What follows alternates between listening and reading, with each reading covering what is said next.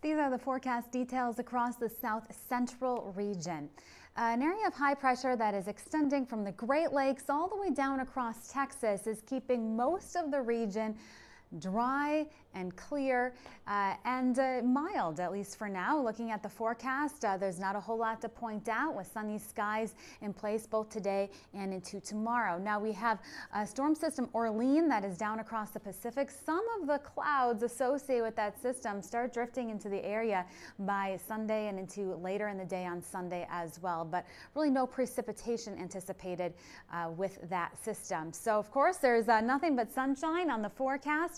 High temperatures in the low to mid 80s, few spots warming up to the upper 80s, and more of the same as we look ahead into Sunday with sunny skies continuing across the area. We will start to see warmer weather and more moisture returning into early next week.